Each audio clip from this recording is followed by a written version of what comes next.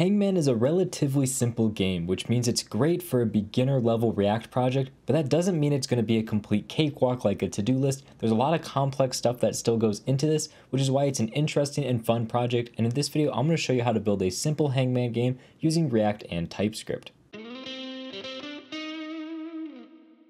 Welcome back to Web Dev Simplified. My name is Kyle and my job is to simplify the web for you so you can start building your dream project sooner. And today we're going to build this working version of this Hangman clone that you can see on the right hand side of my screen. As you can see, as you're filling out different things on here, if you get the word correct, it'll tell you to refresh because you won. And if you get the word wrong, it'll just show you what the word is and all the letters you missed will show up as red. So it's a fairly straightforward project, but it's a really cool introductory project for React. Now to get started, we're actually going to be using TypeScript with this project, and we're going to be using Vite to create everything. So if you just type in npm create Vite, that's going to create a Vite application for you. We can just say that we don't want to install anything. What do we want to call the project? We'll just call it Hangman, doesn't really matter. And we want to be using React, and specifically we want to be using React TypeScript. Now that's going to create this folder right here. I'm just going to move everything into the folder I'm currently in and delete that folder. It's just easier that way for me. And then I'm going to run npm i, which is going to install all the different dependencies for us. Now, while that's happening, I want to delete essentially all of the code that's here. I just want to get rid of everything except for a single return in our app that just returns an h1 that says hi. So that'll be super basic right there. We can get rid of all of these SVGs and CSS files. We don't need that. And then inside of here, make sure we get rid of that CSS file. And now finally, hopefully, if we save all of these different files, everything should work and we can run npm run dev, and that's going to open up our project on the right-hand side of our screen when we click this link.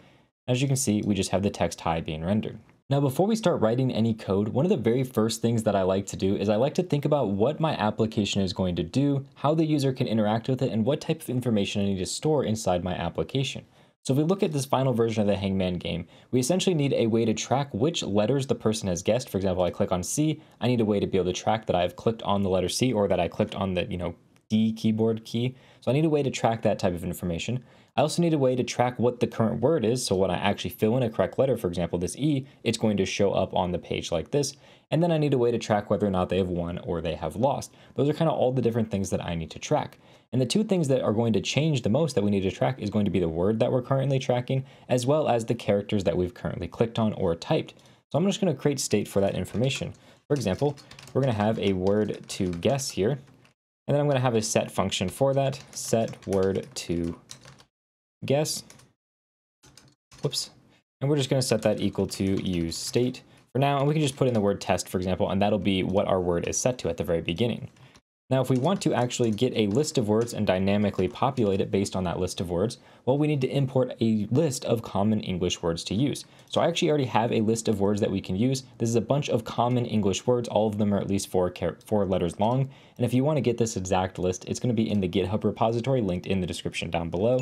But now that we have that word list, what we can do is we can actually import that word list to use all the words. So I can import words from that word list, a JSON file, and then here in our use state, we can just call a simple function that's going to get a random word from that list. So what I can do is I can just return from that words list a random word. So to get a random word from here, I can do a math.for of a random number.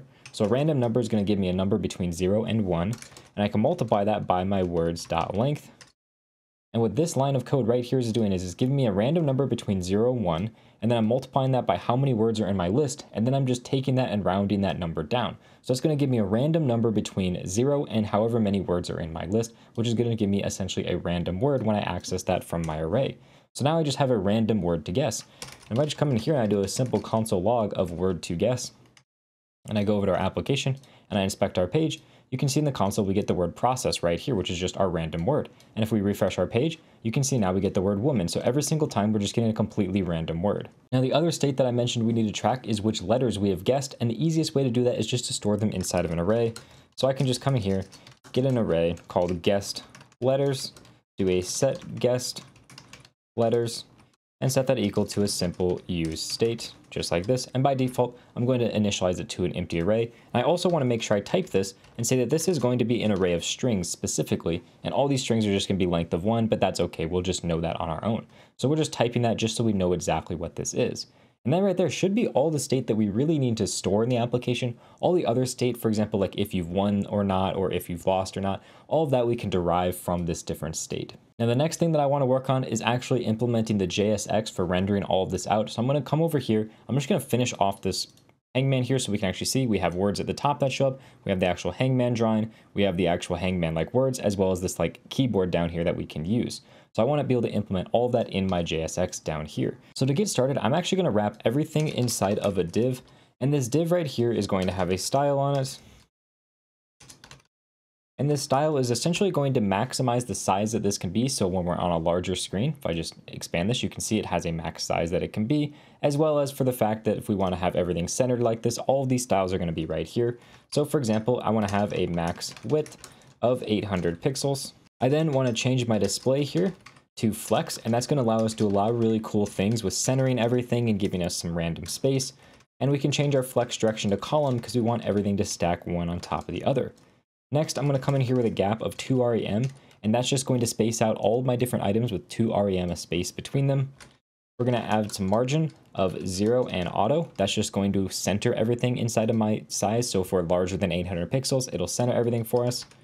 And then I want to align my items in the center, and that's just going to center all of the different objects in the middle, which is exactly what we want. So that's kind of like a wrapper container. And now we need to have information for all of our different sections. So this first section is like our text for whether or not we won or lost. That we're just going to put inside of a simple div. And for example, we're going to have text that says lose or win. And we're going to create some code around what text shows up when we get to that point. But for now, I want to style what that text will look like. I just want to make the font size on it a bit bigger so it's easier to read. And I want to align that text in the center. So we're just going to say text align in the center like that. Now, if you can see, we have that lose win text. And again, we're going to add in code to make it so it shows up properly and works like we want it to with the proper text when you lose or win. But for now, we just have that showing up so we can see all of our JSX. Now, after that, we kind of have 3 distinct sections, and these I want to create as custom components. So we have our drawing, we have the word we're guessing, and then we have the keyboard we're typing on. So I'm going to create a component called Hangman Drawing. I'm then going to create another component called Hangman Word, and that's the actual, word down here with the red and the black text. And then finally, we're going to have our keyboard as well. So these are 3 custom components we're going to create that are going to render out the 3 different sections of our application. So let's create those components now. We have Hangman drawing.tsx, and here we can just export function Hangman drawing, just like that. I'm just going to copy this file down twice and make sure we rename it properly. So this is our Hangman Word, which is going to say Hangman Word inside of it. And then our final copy here is going to say, keyboard and keyboard. So now we have our 3 separate components. We can come in here and we can import those different components. So let's just do imports for all 3 of those. So now at the top, you can see we've imported all 3 of those different components, and that's removed a lot of the errors. We just need to actually implement those components to remove this final error. So the first component I want to work on is going to be our drawing, and the drawing is going to be probably the most complex component we write just because of all the different CSX complexities that we need in order to make all of these different lines show up where we want them to. So I'm going to have a simple return here because there's really no logic that goes into this, or at least not very much. This is going to return to us a div that's going to wrap everything, and I just want to give it a style of position relative, and that's just going to make it so we can absolutely position all the different body parts of our Hangman person inside of this container. Now what I want to do is I want to have essentially a bottom portion here, this top bar, this right hand side bar, as well as the bar hanging down to connect to the person, because when I refresh, you can see that that's all that shows up at the very beginning. So the very first thing we're going to render is that bottom bar. So we can just create a div for this, and all of these are just going to be self-closing divs that just have some style on them. So I can come in here with a style tag. I can say the height is going to be 10 pixels tall. And I can say here that we're going to have a width of 250 pixels. We're going to want to set a background to black, and that should just be all we need to do for it to show up on our screen. So if I make sure I add a comment in there and come over here, you can now see we have a black bar that's showing up just like that. Now it's important that we order our CSS elements correctly. So our bottom div is going to go on the bottom, and our upright div, essentially this upright bar here, is going to come next, so they all stack on top of each other, because these are not positioned absolutely, they're just in line. So we're just going to add some style on this.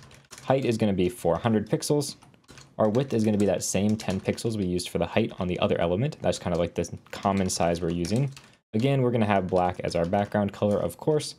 And then I want to make sure this is centered, so I'm going to do some margin on the left of 120 pixels, and I'll explain exactly where I got that number in just a second. I'll just save and show you it's working. So I got this 120 pixels by looking at our width here, which is 250, and essentially I want to divide that by 2. That gives me 125.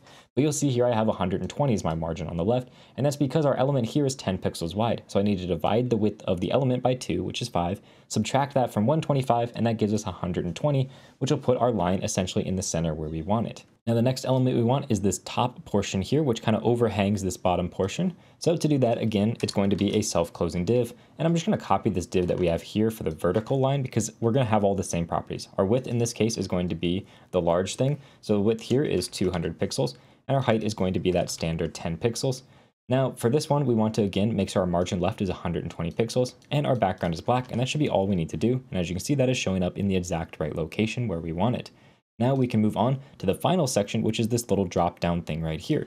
And this one we will actually have to position absolutely in order to get it to work. So I'm going to copy all the same elements here. Our width in this case is going to be 10 pixels because it's a vertical line. Our height is going to be pretty low. It's only going to be 50 pixels tall. And then we need to come into our positioning to make this absolutely positioned. Because if I right now just save this, you'll notice this line appears above the top portion. Obviously we don't want that. So here I'm going to set my top and my right to 0. And that should just solve the problem right there. If I save real quick and I make sure that I set this to be a position of absolute, you'll see that that moves directly over into the top right hand corner, which is exactly where we want it. Now this right there takes care of the actual drawing itself, but it doesn't take care of the person that we are drawing. So like when I click on a letter that's not in the word, you can see that the person's head shows up, and then if I click on another letter, the body shows up, and so on. We want to draw all these different elements, so let me just make sure everything's on the screen. There we go. So now let's actually create these elements, and to do this, I'm actually going to put them inside of variables. The reason for this is because we're actually going to dynamically show these elements whether or not the word is, partially guessed, fully guessed, or how many incorrect guesses we have. So let's start with the head here. And for the head, I'm just going to have a simple div. And again, this is going to be a self-closing div that has a style element. All these are going to be very similar, just with, unique styles for it. So this one is going to be essentially a square, or a circle in our case. So it's going to be 50 pixels by 50 pixels. And then what we want to do to make it a circle is we can just say border radius is going to be 100%. That'll make it a perfect circle. And we don't want a background on this. Instead, we want to have a border. And our border is going to be 10 pixels because that's like the common size we've been using for everything. And we want it to be a solid black color. Finally, we need to actually position this in the right location. So we come in here with a position absolute. We're going to set the top value here to 50 pixels.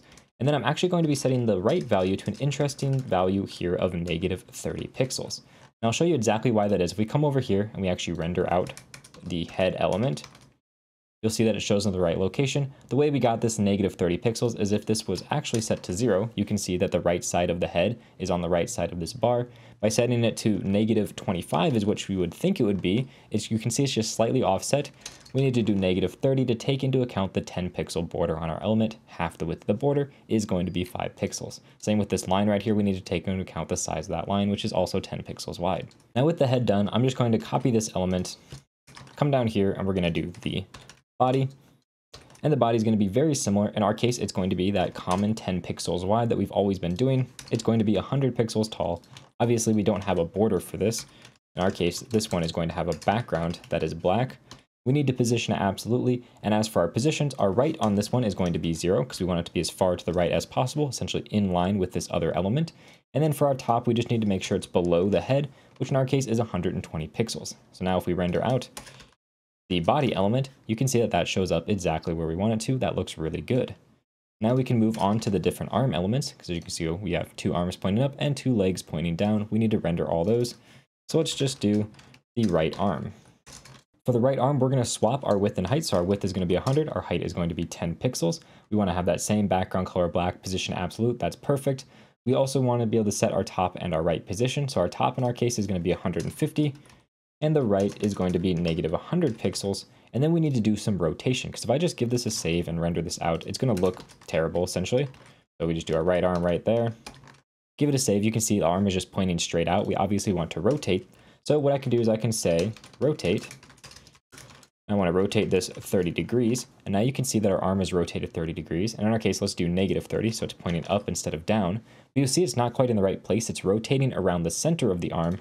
We can use the transform origin property to tell it that we want to offset based on the left bottom position of the arm, and that means our rotation is going to occur on the bottom left hand of our arm down here as opposed to in the center, which means that wherever our left side of our arm is where it's going to stay at when we do the rotation. Now let's do the left arm next. It's going to be almost exactly the same. We just need to flip a couple values to rotate the other direction essentially. So we're going to have our left arm here. Make sure we render out our left arm. And what I want to do with height, that's going to be the same. Position, everything's going to be the same. Our rotate is going to be different though. In our case, we're going to rotate 30 degrees. And that's not quite what we want. As you can see, it's in the wrong location. So we want to rotate on the right hand side instead of the left hand side. And again, still not quite in the right location. And that's because our right position needs to be changed to a positive 10 pixels to show up on the other side of the body line that we've drawn. And now you can see that that's in the exact right location. Last thing we have to do is our two different legs. So I'm just going to copy down, whoops, this left arm for our right leg. And the leg is going to be almost identical to the arm. Pretty much everything's going to be the same except for our positions and our rotates. In our case, we want to rotate this 60 degrees.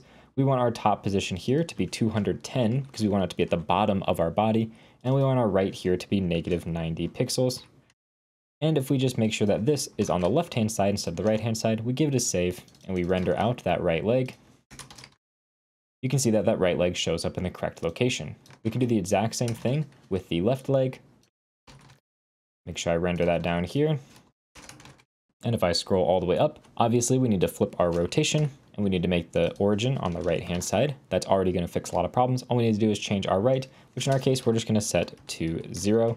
And that right there should be everything we need to render out the full person. And as you can see, it looks really good. Now, if we go back to the working version of our app, the next thing I want to render is our word down here. So let's go to our Hangman word and we can just start with this blank slate, do a quick return. And inside here, I'm going to have a div to wrap everything. That's going to have some set styles on it.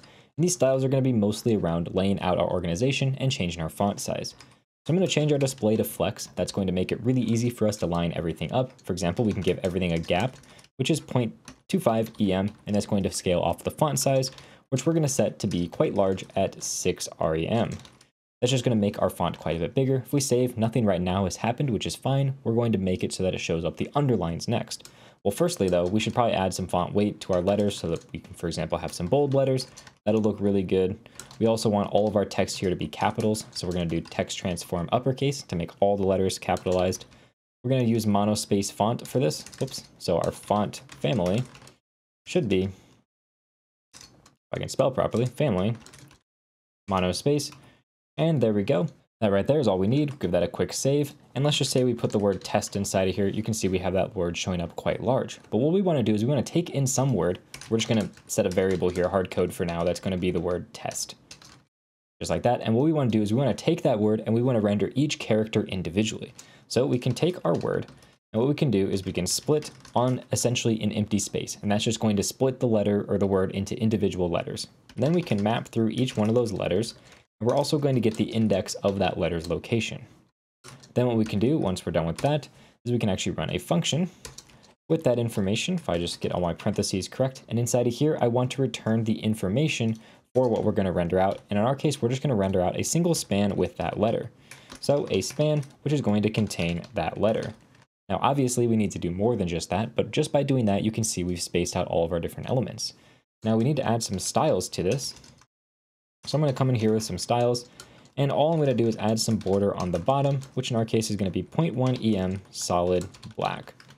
And if we save, you can now see we have an underline for each letter that we're rendering out. And now we need to determine, is this letter going to be visible or is this letter going to be hidden? So again, I'm going to use another span for that.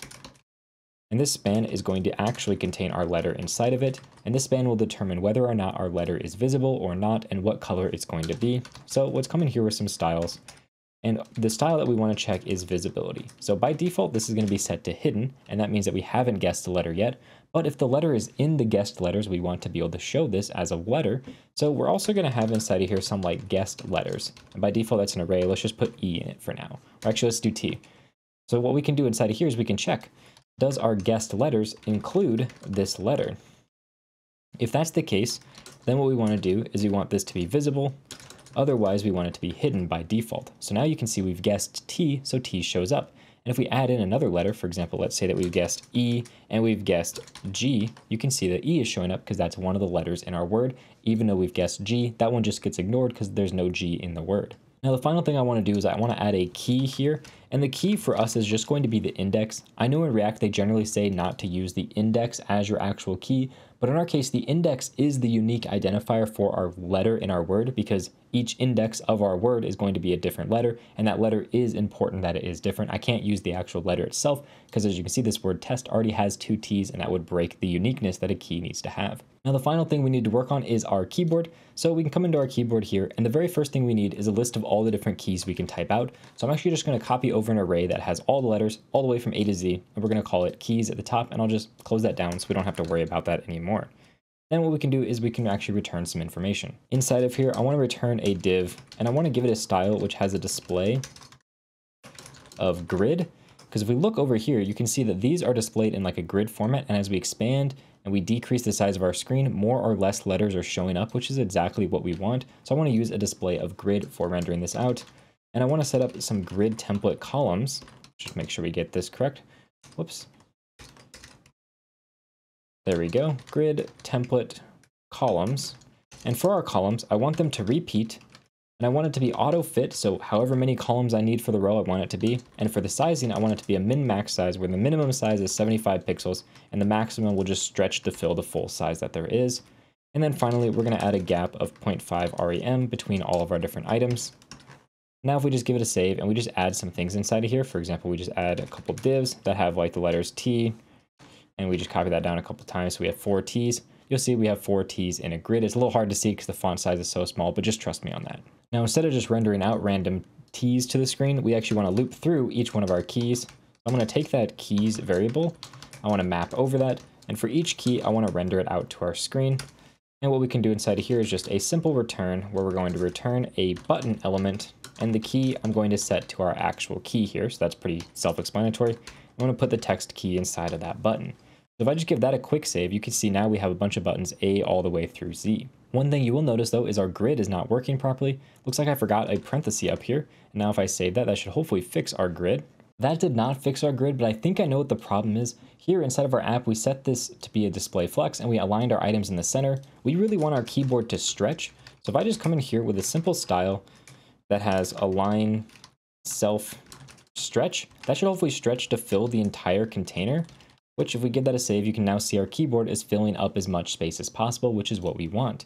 Now what we can do is we can actually go ahead and style our different buttons because they look really ugly right now. Now, unfortunately with React, with a normal style element, you can't do things like hover or focus, and that's going to be really important for handling the styles of our buttons. So what I'm going to do instead is I'm going to be using class names for this, and to do those classes, I'm going to be using CSS modules. So let's create a file called keyboard.module.css. This is going to be where all of our CSS modules go, and then we can import that in our keyboard here.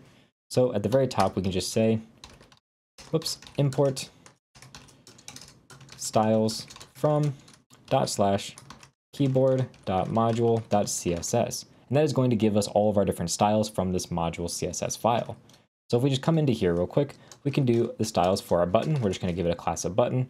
So in our case, we're going to have a width of 100%. And in order to actually show what these styles are going to look like, we need to go into our keyboard here and apply that class name. So we can say styles.button, and that should be the class right there. So if I come into my module here and I say like background red, you can see all my buttons now have a red background, which looks perfect. So let's add in a border as well. We're going to do a 3-pixel solid black border around all of our buttons. We're going to remove the background actually, so we'll say background none. We're going to set an aspect ratio of 1:1. That way we have square buttons, which looks really good. I'm also going to massively increase that font size to 2.5 rem, so it's a lot easier to read. I want to make it so our text is uppercase, so we're going to text transform that to uppercase. We're going to add a little bit of padding into all of our different elements. There we go. And I want to make that some bold font, so we'll say font weight is going to be bold. Our cursor is going to be pointer. And then finally, our text color, we just want to make sure that it is going to show up as black. So now you can see all of these different buttons are showing up, but of course we don't actually have any of the hover or active or inactive or focus states. So let's add in some hover and some focus states next. And this is the reason we're using CSS instead of React for this, because we can't do hover and focus in React without writing JavaScript. So here, I want to set the background color to HSL 200, 100%, and 75%. So now if we hover or focus any of these, you can see we get that color showing up, which looks really good.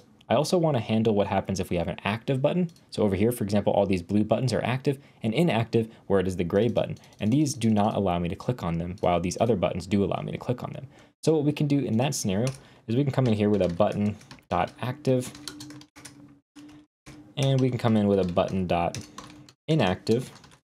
And for an inactive button, I'm just going to reduce the opacity to 0.3.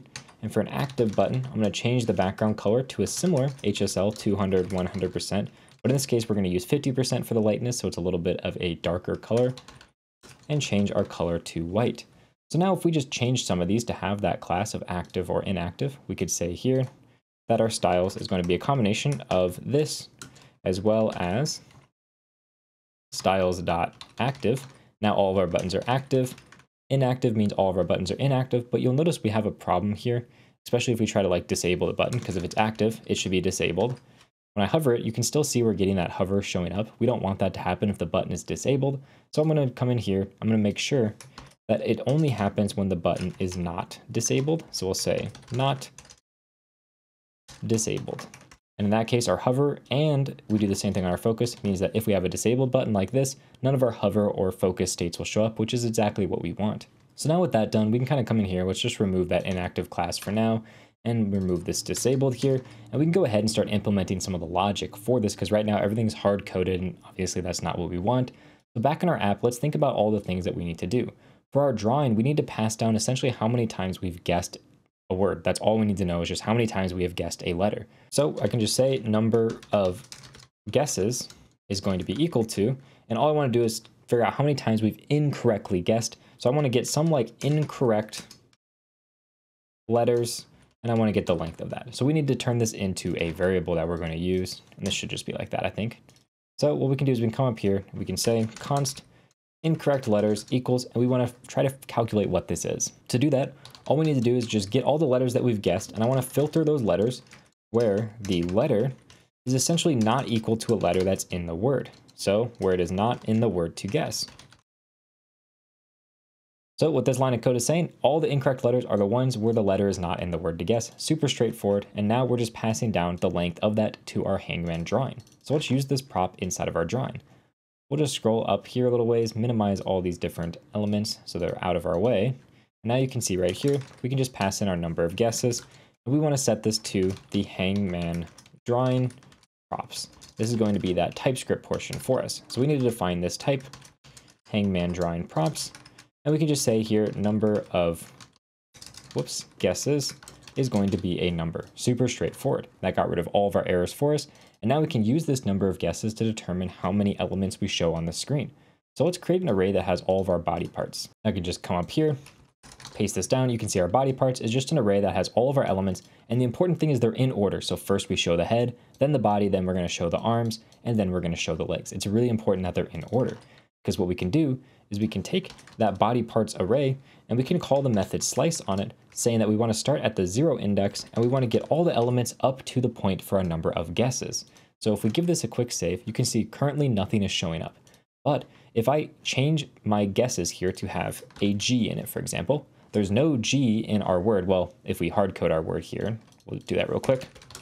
Our word is now test. So we've hard coded our word to test, and you can see there's no G in the word test, so we have the circle showing up.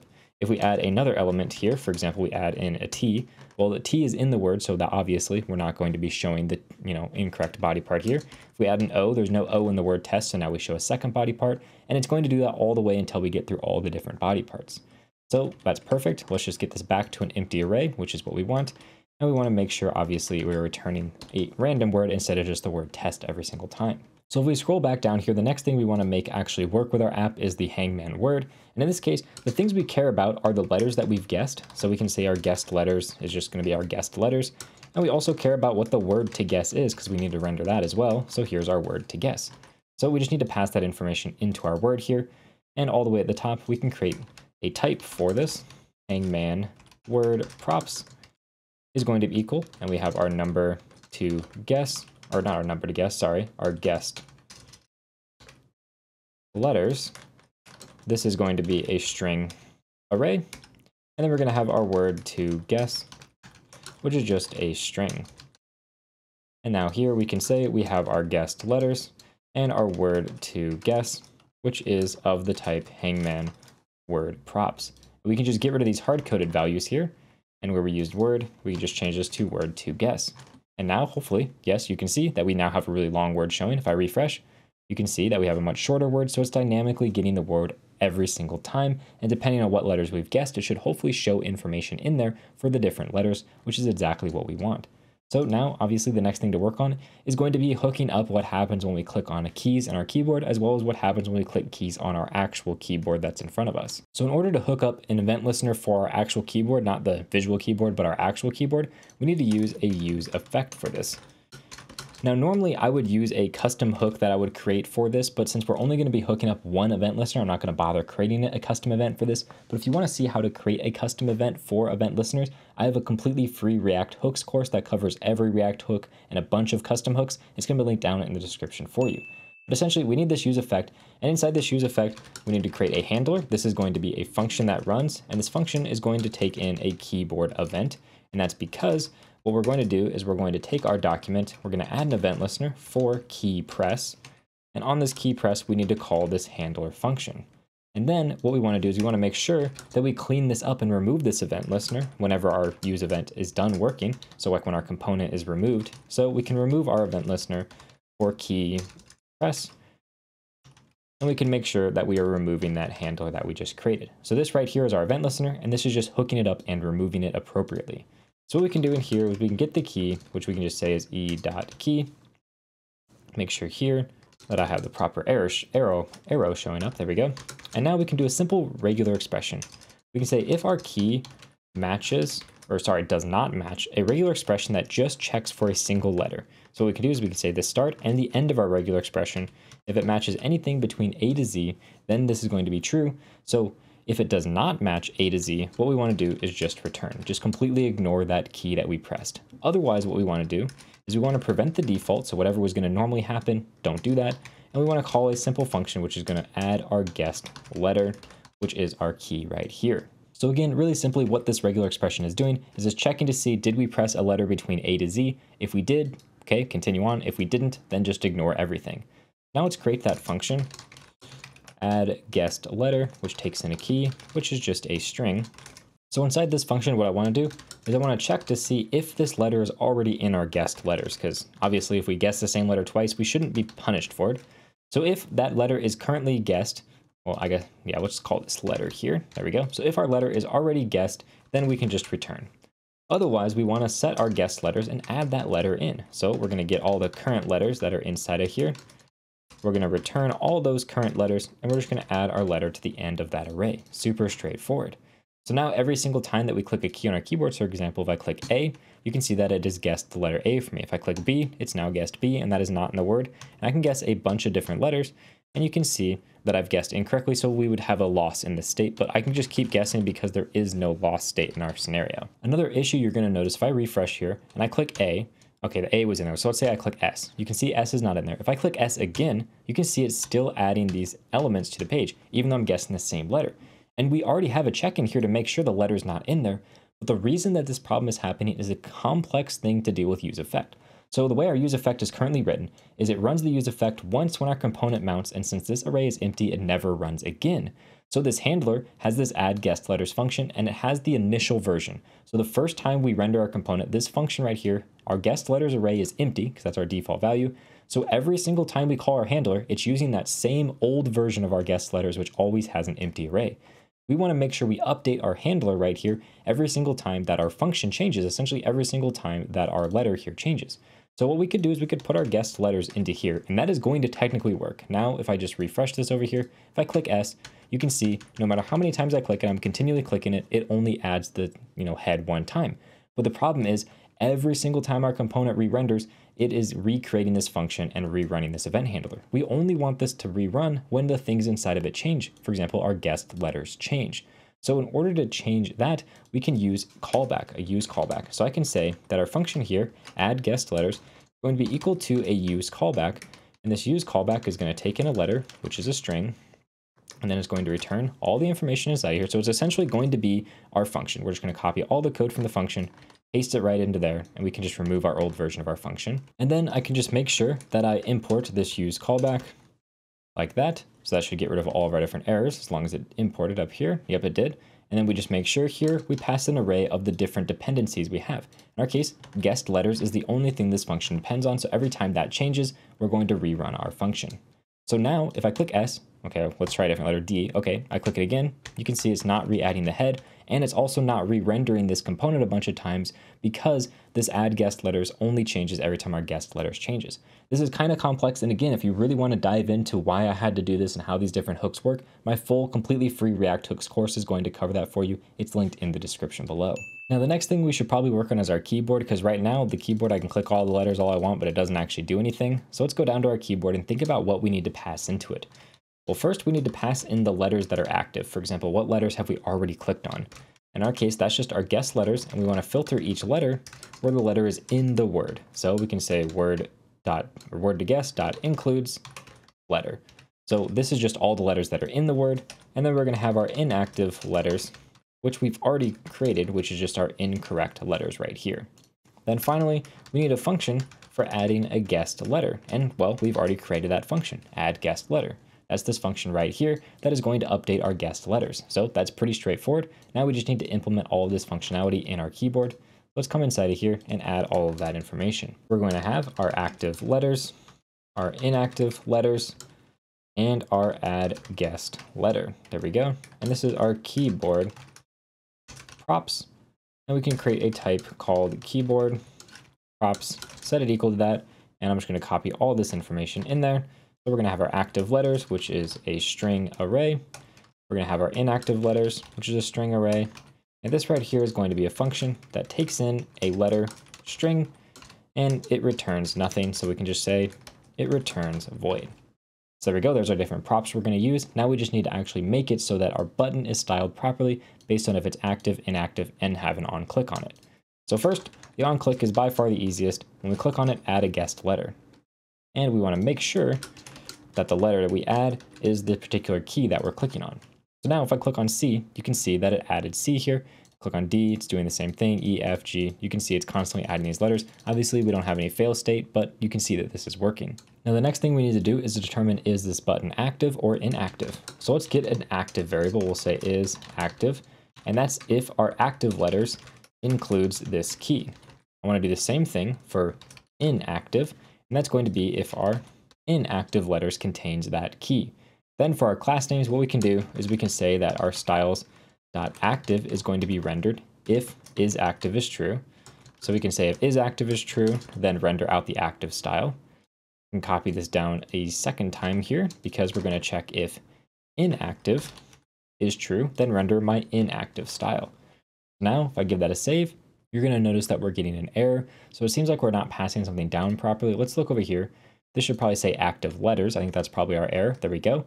Now, if I click on different letters, you can see that the active letters here are rendered in this dark blue, while the inactive ones, this D, M, N, you can see that they don't have that coloring showing to them, but they still allow me to highlight them. We want to fix that by obviously making them disabled. So go back to my keyboard here.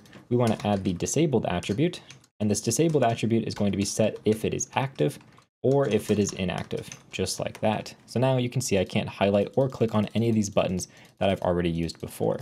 Now the final thing we need to work on is our lose and our win states. So let's just go all the way to the top here. I'm just going to create some variables for is loser, which is going to be really simple to create. All we need to do is check if our incorrect letters dot length is greater than or equal to 6, because there are 6 body parts you can show. So if you've guessed 6 or more times wrong, then you have lost.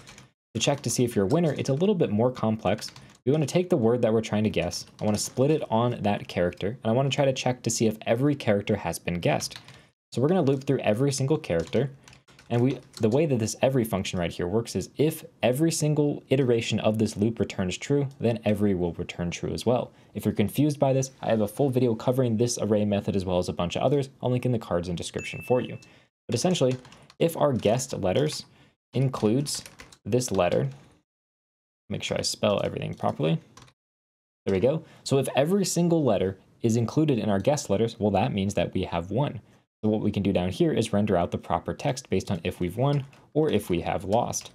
So in our case, let's do the win first. So if is winner, then we can render out text that just says winner, refresh to try again. There we go.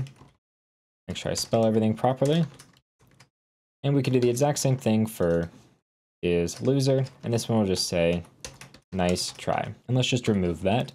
So now we can just see, we can do a bunch of other guesses, and you can see that we've lost. So it says nice try, refresh to try again. But you'll notice something interesting. I can keep clicking on these letters. Obviously, I don't want to be able to keep clicking on these letters because now I'm a winner and a loser at the same time, which is obviously not correct. So I need to be able to limit the person so that they can't click on letters anymore or interact with the keyboard in any way once they've won. So for my keyboard, I'm going to actually pass down a property called disabled. I'm going to set that to true if we are a winner or if we are a loser. And I want to get that variable in here. So we're going to have a variable called disabled. It's going to be a Boolean. So I can just say disabled is a Boolean. And by default, let's just set that to false, and we'll make it an optional variable up here, just like that. And then all I want to do is if this is disabled, I also want to just disable every single button. So let's just do a quick refresh. We're going to guess a bunch of letters till we lose. And now you can see we've lost, but you can see it doesn't matter. I can't click on any of these. I can't interact with any of them, but I can still type with my keyboard. So we need to fix that now next. Let's go into our app here. What we can do is inside of our function, if the guessed letter includes the letter, or if we are a loser, or if we are a winner, then we want to make sure that we don't do anything. And I want to just add those variables of is winner and is loser into my array right here. So now, hopefully, let's just guess a bunch of things till we lose. You can see we've lost, and now I'm typing a bunch of keys, and you can see it doesn't let me interact that way either. Now, the last thing we need to do is if we lose, we should reveal what the actual word is. So we can do that next. Down by our Hangman word, what we can do is we can have a reveal property, and this is going to be if you are a loser, then we should reveal the word. So in our Hangman word, let's add in reveal. We'll make it optional. Set it to a Boolean. Whoops, Boolean. Here we can do our reveal, which by default is just going to be set to false. And what I want to do down here is I want to reveal the letter if it is included in the guessed letters or reveal is set to true. So now, looks like we got an error. Looks like I just need to put a equal sign here instead. There we go. So now the word is showing up entirely when we reveal it. But I also want to specify that the color should be specified based on if we've guessed it or not.